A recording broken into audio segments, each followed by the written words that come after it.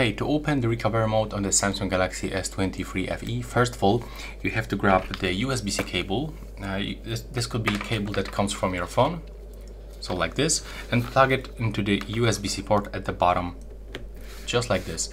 And this second end, the USB-A, we have to plug into the PC, or for example your PlayStation, and something like that.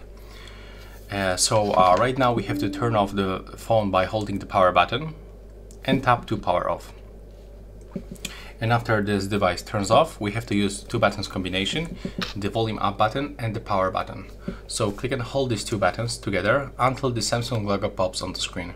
Now release both buttons and wait until the recovery mode turns on. There we go. As you can see right now, we are in the recovery mode. So that's all for this video. Right now, please subscribe to my channel and bye bye.